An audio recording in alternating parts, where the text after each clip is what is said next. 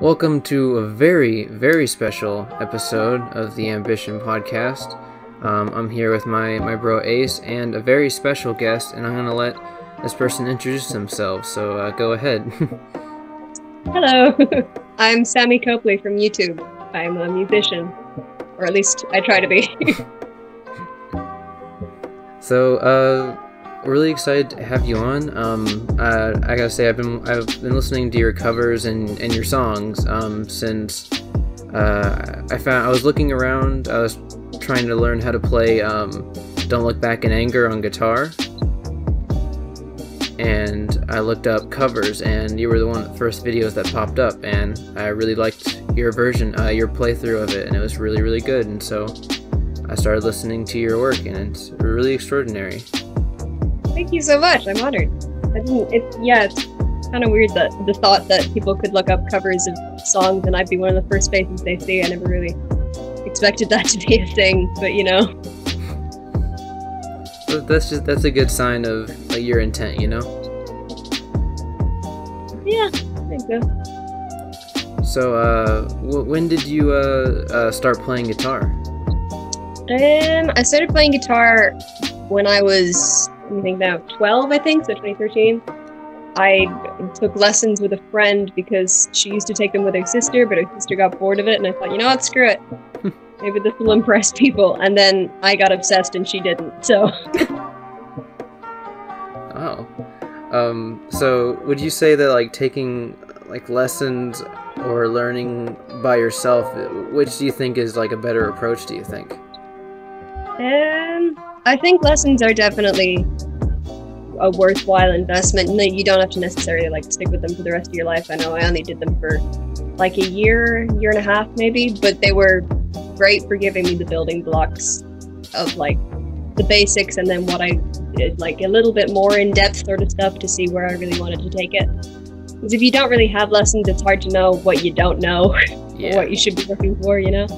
Yeah, that's very true. I never really thought about it like that. Me and Ace, we both play guitar, and we both started, I started a couple years ago, and he started recently, and he's been taking lessons, so Ace, how would you say, you know, taking lessons compares to just trying things on your own? I feel like practicing is one of the bigger keys of learning guitar, because I still suck at it, but I'm gonna try to give a good synopsis of why practicing is better, because you need your own. I don't know how to say this, but you need to work up the skills that you're learning, and because of practicing, you're gonna. Dang, I don't know how to say anything. I'm gonna mute myself so I don't have to. All right, goodbye. That's a big move. Yeah, no, but I agree with that. I think if you don't, like, there's no point getting lessons or anything like that if you're not gonna practice. But, you know, it's useful to have something to practice. Yeah, that's true. Ace, come back on. You're part of this. I have you under contract here, so you kind of... Yeah, I know. Yeah, well, so I noticed that also on your channel, you make a lot of original songs, which is really cool. I really admire people trying to make their own music, and you know, I've tried not very successfully trying to write lyrics in general, because it's kind of hard to fit lyrics to chords, I guess. But how would you describe your process of just making music? That's a very good question, because I have no idea really how I would describe my process. I guess when I first started writing songs, it was just sort of a way to vent in a form that I could share and be like, hey everyone, look at all my problems, but now you can sing along, you know? But I think studying the people that I want to emulate in my songwriting, so like Leonard Cohen or Bob Dylan or Paul Simon, those kind of people, their lyricism, because that's what I really love about songwriting is the lyrics. I know a lot of people will probably focus more on, you know, the actual sounds that you're making, and I should probably look more into that and how to get better like variations of chords and stuff. But you know, I think my process comes from looking at things that inspire me or situations that were particularly hard to unpack, and then trying to do so in as eloquent a way as I can, and as catchy a way as I can. Yeah, well, that's very well said. So let's see. Let's see. Okay, I got this. I can think. Okay, now I know what I was gonna say. So I was listening to some of your covers, and I found you played the song "Creep" by Radiohead. And what's interesting is I had never heard that song until I listened to you play it. Oh, really? Yeah. It's a classic. I know. I feel bad already, but I was listening to it and I was like, man, this song's amazing. And if anything, I'd say your version of it was equal to the original, which is what I guess the basis of a cover is, you know? And it was, I'm honored. Radiohead are like top tier, so. And I actually tried to practice learning, instead of looking up, like, I think this guy's name is like Marty Music, I think, on YouTube. Oh, I've heard of him. Yeah, he's pretty cool. Yeah, instead of like looking up one of his videos to try to learn how to play that song, I kind of just listened to your version and tried to pick it up from there. Oh, cool.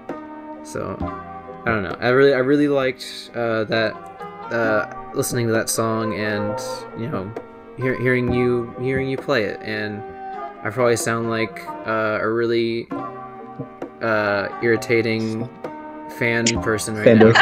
Fanboy, no, yeah. No.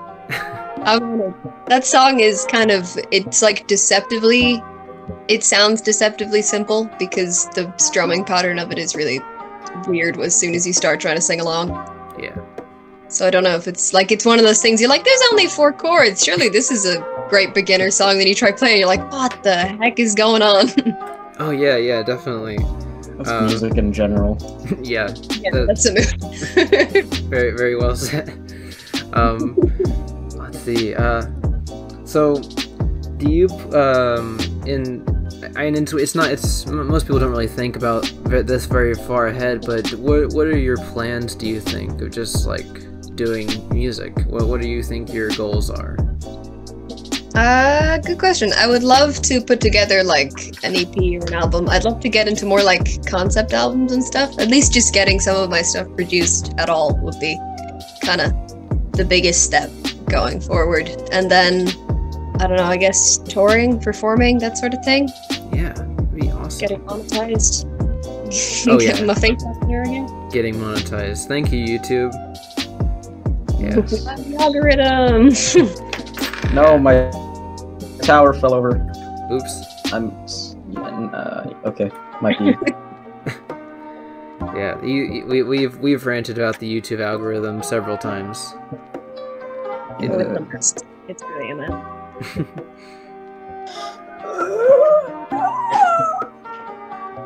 Okay, well, I gotta go let my raptor out of the cage real quick. That was me stretching. Please stop making fun of me, bro. I'm sorry. I apologize. But anyway, so I know I listened to Queen, and I listened to your cover of, I believe it was a Killer Queen, right? You played that, right? Mm-hmm. And yeah. So when did you learn piano, or did you or did you start recently, or? I first got a piano in 2016, I think, off a friend for free because she was getting a newer and better one and just said, hey, you want this? So I was like, all right. And that was the first time I ever actually played it. So I'm pretty much completely self-taught on piano, which is why I'm not the greatest. But, so since about like December of 2016. Amazing. That's really cool. I've never really tried playing piano, except for like in elementary school, going to the music classroom and like playing like random keys and turning on like the sound effects. Oh yeah, no, that was always the highlight of any music class, was just How weird can I make this? Yeah. Clap, clap, clap, clap, clap. Basically. My brother's a part of band, and he gets his trumpet every morning. He comes into my room, and he just blasts his trumpet in my ear. I do call. Yeah, no, I hate trumpets. Oh snap! I just had to share that story. My bad. No, you're part of this. We are blessed with this story. Indeed. Yes. All right. Keep talking. Yeah.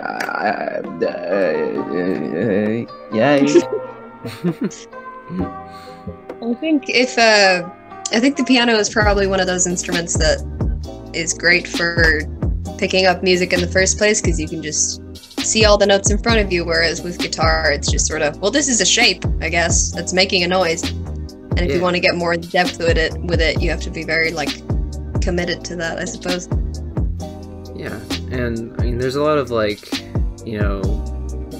pros and cons from where you learn piano, where you learn guitar, where you learn really any instrument. So it's kind of hard to generalize, but I really do think it's whatever works for people, Yeah. And I think what you're doing works for you, and it's very obvious in your music that you have a passion for it. Thank you. I'm glad it translates. Yeah. And because there's so much music, and it's a lot of it sadly is very mass produced, and people can kind of tell when that passion is gone. Or at least it's not in the front. It's somewhere back in the back of somebody's mind, but it's not obvious with the marketing and stuff. It's so many songs are made so fast, and when I listen to music, oh sorry, did I cut you off? No, I was just agreeing with you. But when I listen to music, I've started to listen more to the lyrics, and like you said, you really like to focus on the lyrics behind a song than just the sounds people are making. And I think one example of a person who really works on their lyrics that I found recently, Ace actually introduced me to him, is the band's name is a Grandson. I think I've heard of them. That's a cool name though. Yeah, they make a lot of I guess it would be alternative rock. It would be considered edgy music between more or less kinda edgy music, but I feel like they go a bit more in depth on their songs. But that's my opinion on them. Yeah, and they go really like I said, it goes really in depth. They go really in depth with their lyrics, and for example, one of their songs is called a stick up, and it tells a story of several people from veterans and people who are, the economy's going downhill for them, and coming with just machinery improving and stuff like that, and them resorting to violence. And I know that's kind of a dark turn to take all of a sudden, but they it's very well you can hear through the song they only see the only way to fix their solution is violence, and you can hear their struggle just through the lyrics, and it's very fluid, and it seems very detailed, and not it's not wordy, but it's wordy in the right places for it to get across what the song means. And yeah, I admire people who put that much thought into their lyrics. So I love songs where a huge amount of thought has gone into the story behind it and the way that the actual song will progress. I feel one of the most noticeable things in mass-produced music, just prom and pop, I guess, top 50, is how the lyrics are literally just phrases and words thrown together, I'm in the sun, there's a boy here, oh, a car. It's there's clearly no, just buzzwords rather than any thought having gone into the actual depth of a story that you're trying to tell. So I have a lot of respect for people who actually put in the effort to be what am I trying to say? Yeah. I think there was I don't know, there's the one song came out recently, I can't remember which one I'm trying to think about, but it's like they established the chorus and then that was it. Like there's nothing wrong with like repeating word if it gets like your point across or if it just sounds nice, but you could tell it was made within like a day, maybe. Yeah. It's like, okay, the chorus is there, and I've noticed a lot of people who listen to like very, I sound very like edgy teen here, but very mainstream music. They seem if this all the song really has to be for most people is like it has to have a chorus, and if it repeats it enough times and it's catchy, that's it. That's all it needs. That is very upsetting. Or like as long as it's under 3 minutes, so that I don't have to get bored and switch to something else, that sort of thing. Yeah. And funny enough, I recently saw I wanted to see it earlier, but they never lined up. The stars never lined up. But I saw Bohemian Rhapsody, the biopic for Queen, and I thought it was really good. There was a part where the record company was like, no one's going to listen to Bohemian whatever you call this song. And he's like, Freddie Mercury's like, it's Bohemian Rhapsody and it's poetry and people will like it, and he's like, no one will like it. And so they left him, and then of course they ended up, that was one of their most popular songs. And so that was the song that like pulled them from bankruptcy, I think. They were like on the edge of collapsing because they hadn't had any hits, and then Bohemian Rhapsody, they blew their whole budget on Bohemian Rhapsody and it paid off. Yeah, and it just turned out to be the best song, and it was 5 minutes long. I choked on my water. Nice. Oh dear. Oh wait, not the choking part's not good, but the fact that you're staying hydrated is good. We're also sponsored by Dasani. Thank you, Dasani. Dasani water bottle. No, that'd be great. No, if we got a sponsor of Dasani, that'd be like $1 million per video probably. But no. But hey, Dasani, if you're listening, email me. Sponsor them. I seem to fall more towards the classical rock and a bit of edgy stuff in music. That's what I lean towards a little bit more. I also like a lot of old songs, but I more lean towards fucking classical rock and stuff like that. I like Beastie Boys and just a bunch of other artists that I felt like at the time they put a lot of work into their music, and now like singers and artists today, I know we've already gone over this topic, but I just want to express like how much I kind of dislike it. It's to the point where people do just put out these songs that are so shallow, so like just not worked on. What's the word for it? I forgot it. It just doesn't have any work put into it. There we go. Yeah. There is a lot to say about it. I think in fairness, like there definitely was a lot more passion, I think, in like the 60s and progressive rock and alternative rock and like folk and that sort of stuff and blues and jazz, etc., etc. But at the same time, there was a lot of mass-produced stuff going on, like what would you call it, bebop music. And there was also like Carole King and Jerry Goffin, who then went on to be like really prolific songwriters and creators, were originally in like what was essentially a factory setting where they're just writing songs every single day, locked into tiny rooms and just write a hit. I need a hit, one more hit, again, with and like starting to lose more and more meaning as they were just writing the first thing that came to their head. Hey, I just met you, and this is crazy. God, classic. I remember cleaning up my parents' house one day, and that song just started playing, and my brother went up, and he shut the TV off where the song was playing. Ow, I choked on air. And I was so proud of him. Yeah, not too big of a fan of that song. You good, bro? No, I'm gonna take a break from talking. Okay. Ow. Oh dear.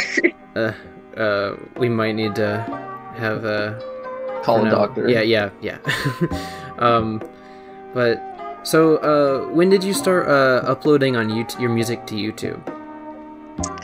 Well, I started my channel in like I think early 2015, late 2014, and I was originally not posting music at all. I was just posting like just terrible me speaking at a camera videos. And then someone said, "Hey, you play guitar. You should start uploading songs." So I did, and deleted like the first 10 videos that I ever uploaded recently.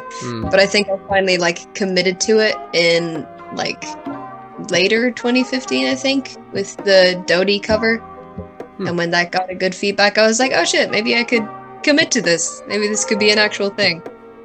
And then thankfully it paid off. Yeah, I definitely get that, like, second guessing yourself when you're like putting yourself out there.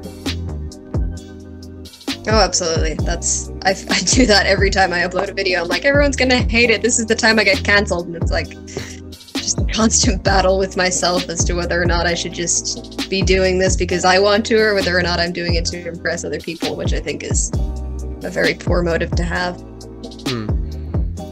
Brad, breaking news, you're canceled. No, but I noticed, I tuned in, of course, like, I asked you to be on the podcast when you were doing your 100,000 subscriber stream, I believe.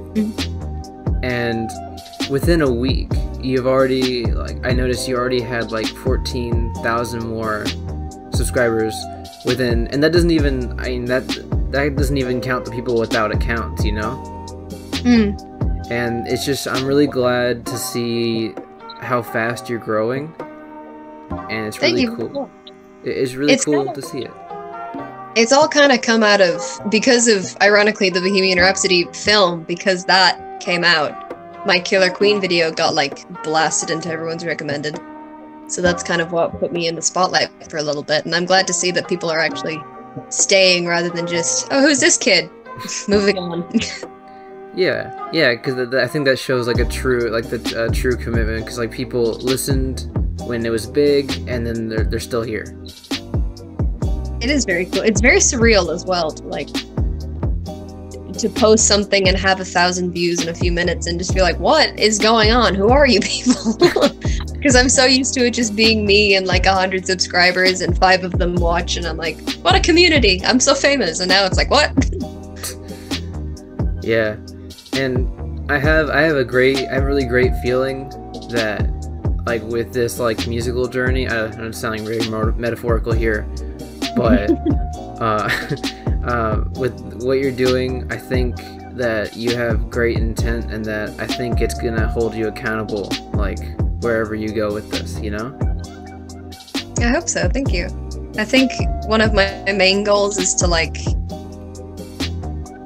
bring on a new wave of lyricism, I guess, because I really admire like the lyricism of the 60s, and that kind of died down for a while. Obviously, as we know, look at the top 50. It's getting very nihilistic, but like I would like to see more of people putting thought into their lyrics, and for that to become mainstream again, rather than just like more indie or like a little cult following of, oh, you actually think about what you're doing, you're so new and original. Well, it's like, no, that would probably be the basis of it, given you're making a career out of it. So, yeah, this is not a new thing.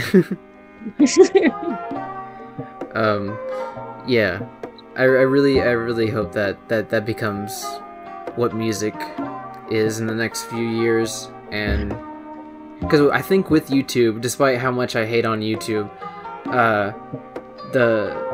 what YouTube's done is given a place for people to put out their music, put out their work, and not have to go through like a company that does these kind of things in the past and say, oh, we don't think you're gonna do good, so we're not gonna support you.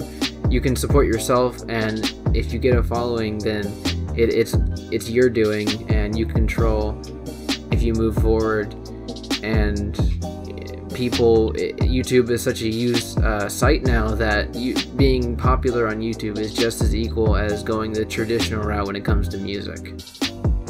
For all its faults, I can appreciate it for that at least. Yeah. And you know, this, I mean, it can be applied to several things. Like, it's not just music, but like, I think almost especially music, because of how a lot of people go to YouTube just for music, and like when they're searching through, they don't always just find the mainstream music that's on the radio 24/7 or the new single. They'll search for something and they'll find other, like, maybe covers, or they'll find original songs, and it's, yeah, I don't know, I'm rambling on, but like, it's really good. I think it's doing something good, at least. You know, I fully agree with that, especially because you can listen to a song and then get recommended like 10 other versions of that song from loads of other smaller artists, whereas if you were just listening to it on, say, like iTunes or Spotify or the radio, you'd never get anything close to that. Especially because the music industry is so incredibly toxic. It is pretty great that people can be self-made now and decide where they want to go with it, and whether or not, like, the amount of money that they want to be making and how much work they want to put into it, rather than just dance, monkey, dance. You're the corporate slave. Make music, please. Not easily. I will ask you nicely, now make me money. Yeah, basically, that's a good synopsis of the music industry. Like, with every biopic you see, you don't want to say it's the same story, because that kind of takes away from the movie, but it's almost the same story when it comes to, like, the pressure, and then media, like, swarming over, and then, like, hey, you need to make me a hit, like, right now, and then, like, the use of, like, drugs and stuff like that. It seems too common. I think also that is a very fair point, but I've never actually thought about it from that point of view, because I feel like one of my qualms with biopics is how formulaic they are. There's always, like, ooh, rising star, then you get a montage of them becoming famous, and then they fall into drugs, and everyone's like, no, we can't talk to you anymore. But then there's, like, the one friend that comes back and helps them, and then they get their rise to fame, and it ends with a big performance, which is the same in every single one. But in fairness, it's a common thread in the industry. Like, that is a very common story to have happened. Yeah. Didn't, like... Oh, go ahead. No, I was just gonna say, I think the Elton John film is probably the same, but I haven't seen it yet, so I can't actually comment on that. Didn't, like, Justin Bieber, fucking, I don't know how to say his last name, he went to jail, like, for the fucking, it was a few years after his music industry really took off, his fucking bubblegum pop stuff.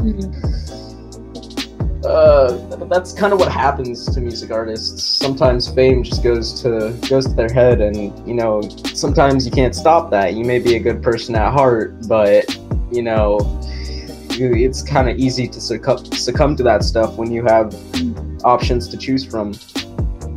Yeah, like, look at Amy Winehouse. She was an incredible artist, and the industry turned her into a drug-obsessed mule, and it killed her, like, literally.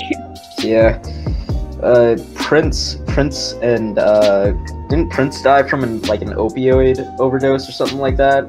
Something like that. I don't know. Yeah, I've heard that, but I couldn't say for sure.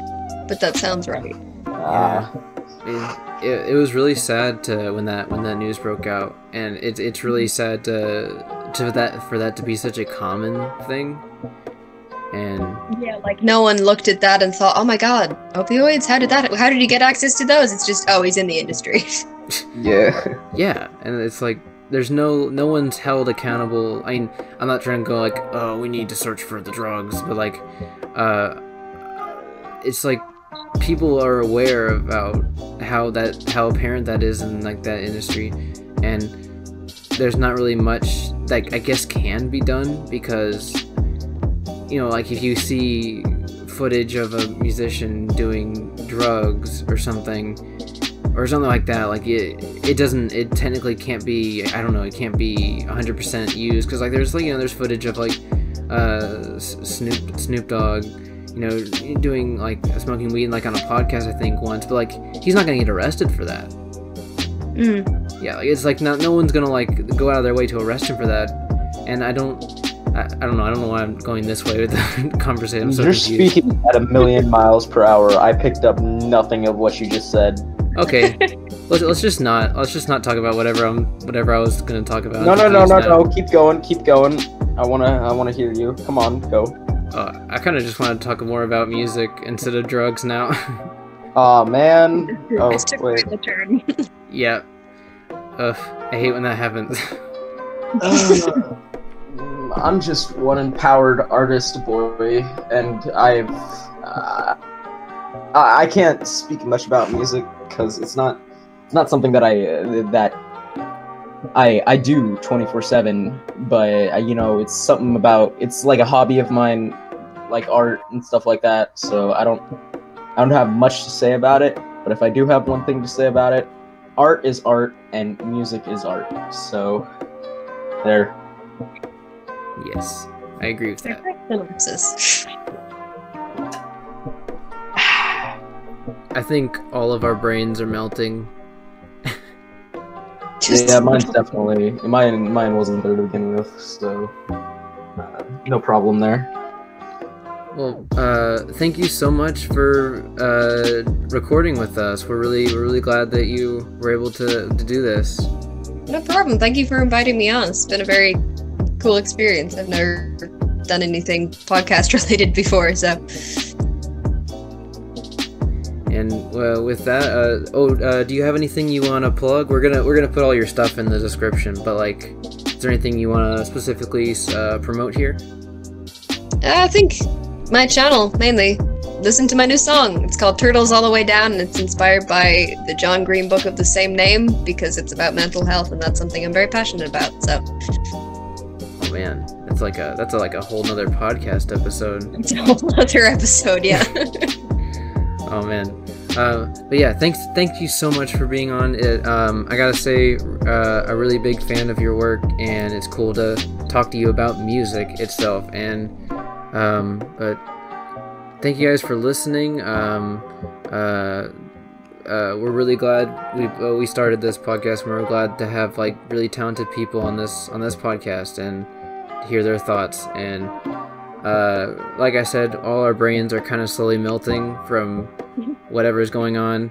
But thank you guys for listening, and we'll see you next time. Gamer Fuel. We're sponsored by Gamer Fuel. No, we're not, but that'd be great. Bye guys.